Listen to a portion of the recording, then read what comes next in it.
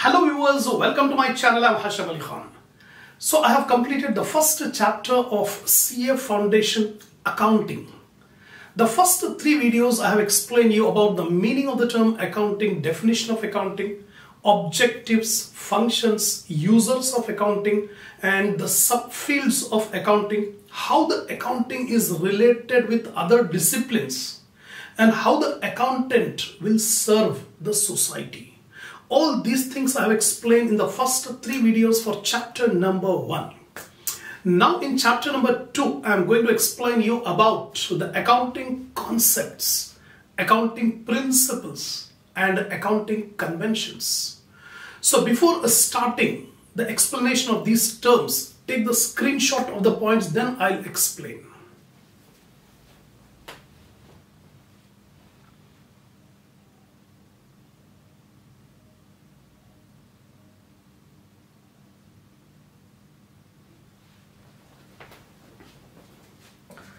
Now, the accounting concepts which I'm going to explain in this unit, in this chapter are entity concept, business entity concept, money measurement concept, periodicity concept, accrual concept, matching concept, going concern concept, cost concept, realization concept, dual aspect concept, conservatism, consistency, materiality.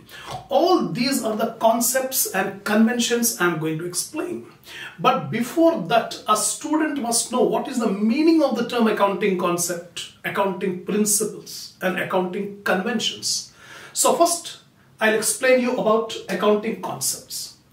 Accounting concepts are the basic assumptions or the conditions which should be followed by accountants while maintaining the accounts in order to prepare the financial statements. See here, there are different accounting methods.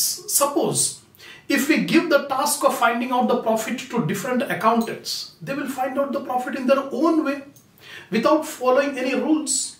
So accounting is a science which consists of some rules and regulations that every accountant must follow. Then only we can be able to have some similar and some consistency, some reliability of the accounts. Otherwise, every accountant will follow the method in their own way.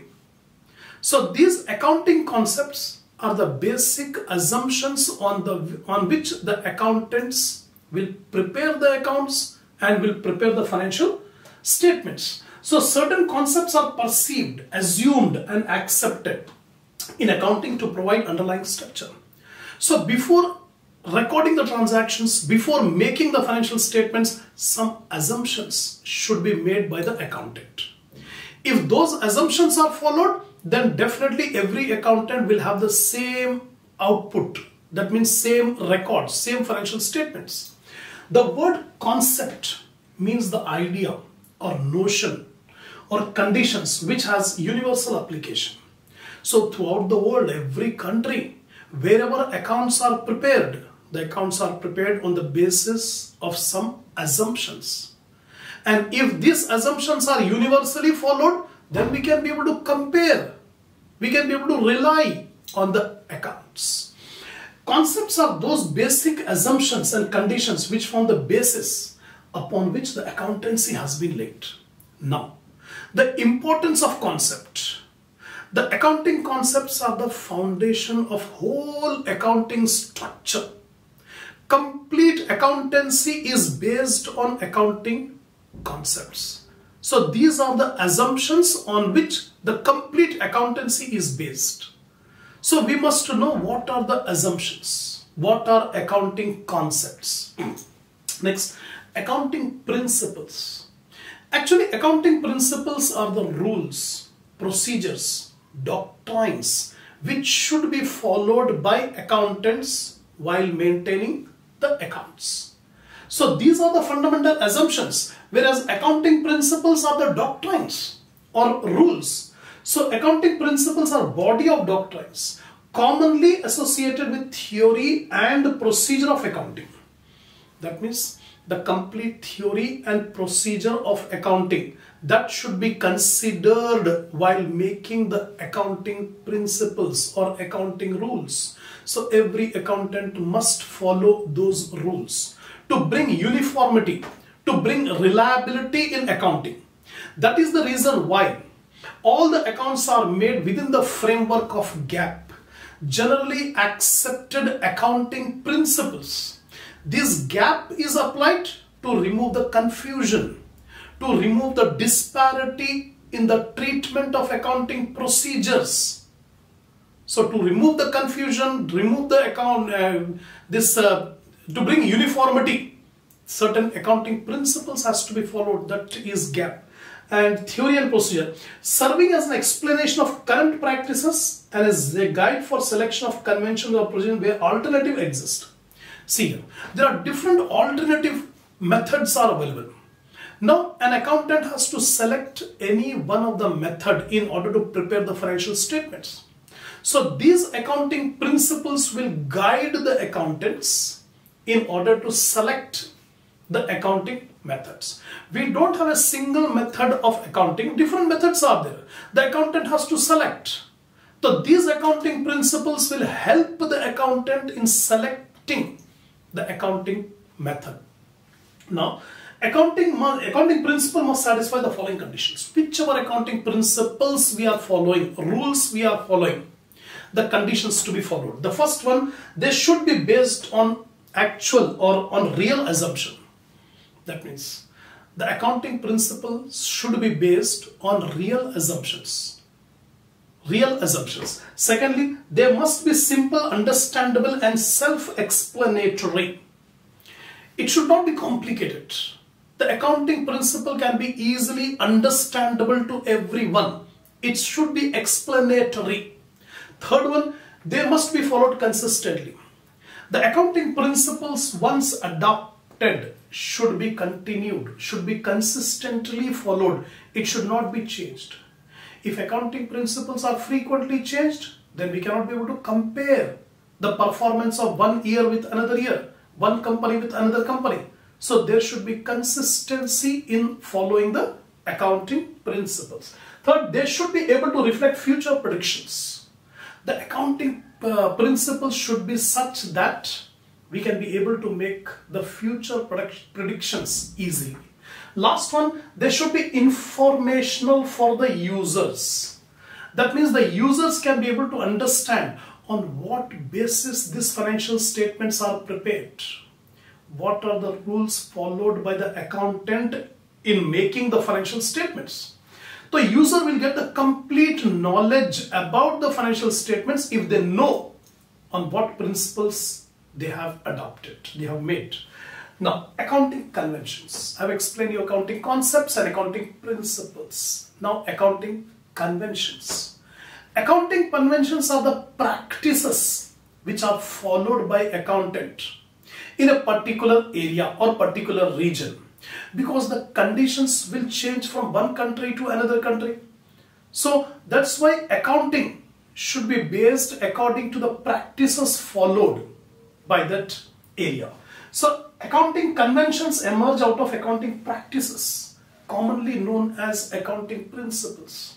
So normally these terms, accounting principles, accounting conventions, are synonymously used, interchangeably used, principles and conventions. Not much difference. Simply we can understand accounting conventions are the practices which are followed by accountant in preparing the financial statements, adopted by various organizations over a period of time. So these conventions are derived by usage and practice. By usage and practice, these conventions are formed. Like in India. In India, we have a convention, we have a usage practice, particular practice. So considering that particular practice usage in India, then conventions are made. And every accountant in India must follow those conventions while preparing the financial statements. Next one, the accountancy bodies of the world may change any of the convention to improve the quality of accounting information. These accounting conventions may not be universal, because every country will have different conditions, different environment, different practices, usage. So a country can change. A country can change their conventions so that the quality of financial information will be improved.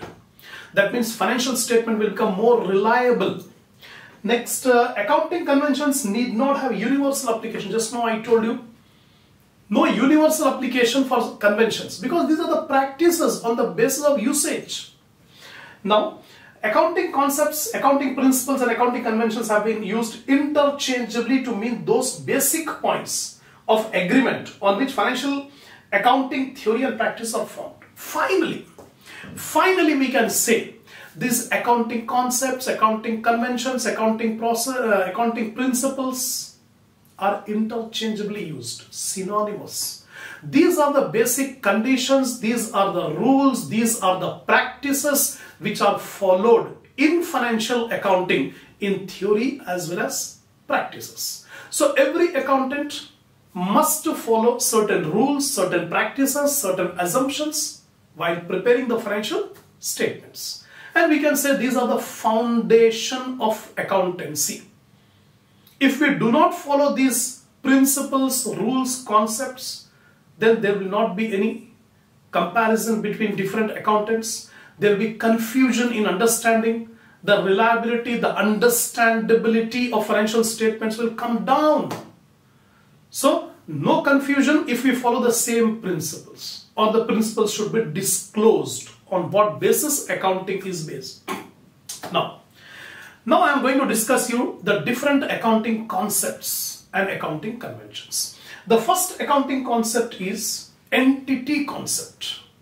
Entity concept means business entity concept. Every accountant will treat the owner and the business as two separate entities, two separate persons. That means the transactions of the business should be kept separate from the personal transaction of the owner. The owner personal transaction and business transaction should not be integrated, should not be clubbed. If it is clubbed, then we cannot be able to find out the performance, financial performance of the business, financial worth of the business. That is the reason why the accountant will treat the business and the owner as separate entities. This concept is not only applied to corporate enterprises, but also to non-corporate like sole trading concern or partnership.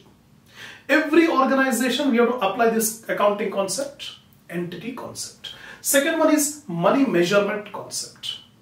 In recording the transaction, we consider only monetary transactions. Non-monetary transactions are not considered even if it is very important. Example, the skill of the employees, the loyalty of the employees, the efficiency, qualification, experience of the employees. These are the things which will contribute to the success of the organization. But these things are not recorded because skill cannot be measured. The experience cannot be measured. The efficiency cannot be measured. So these are those variables, qualitative variables. So qualitative variables will not find any place in accounting, in spite that these variables are very important. Only monetary transactions, the transactions which are in terms of money, that will be recorded. Next accounting concept is periodicity concept. Actually, accounts will begin from the date when the business started, and accounting will end when the business is closed. But the business may take a number of years. For example, a business may take 100 years. So should the accountant wait for 100 years to close the accounts? No. In that case, the life of the business will be divided into parts. Each part is for normally 12 months. So every 1 year, the accountant will close the accounts. Close the accounts to find out what is the performance during 1 year period and what is the position at the end of the period. Then from the next day onwards, new accounting will be started.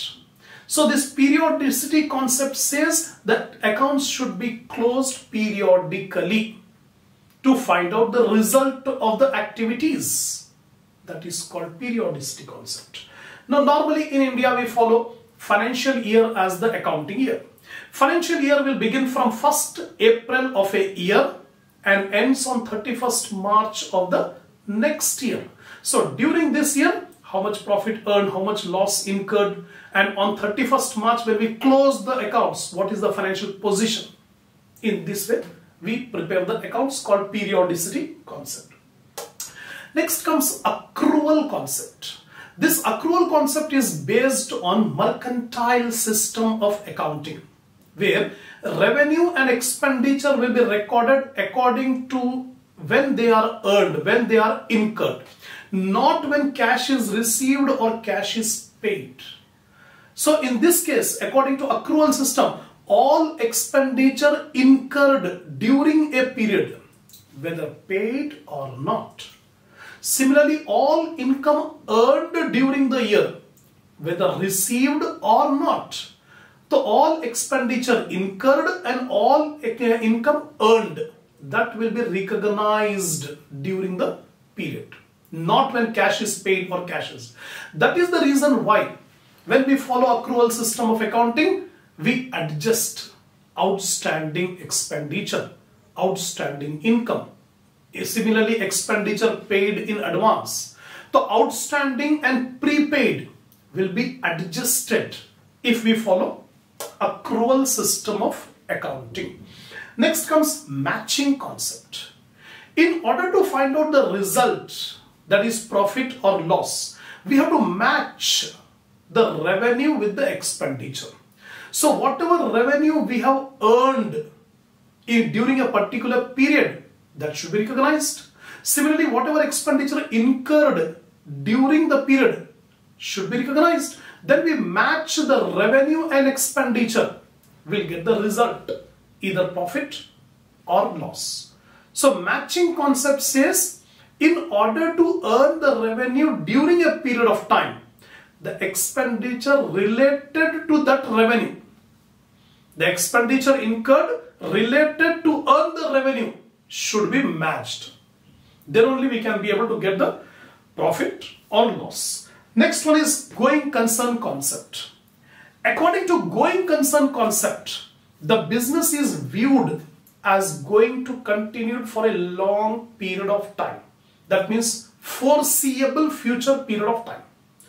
There is no intention to close down the business and no necessity to wind up or curtail the activities of the business. No intention on the part of the owner to stop the business. He is going to continue the business for a foreseeable future.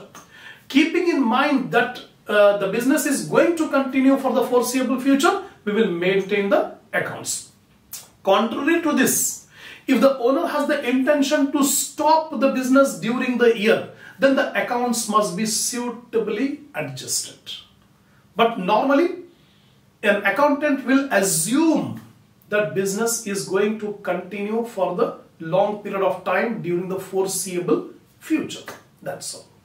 So in examination, you may get very frequently, explain the accounting concepts. So these are the concepts which I have explained. You can write in examination. So my suggestion to my students, whenever you watch the video, keep a notebook, pen ready. Note down the points which I am explaining and take the screenshot of these points. This will be very much helpful before examination to revise.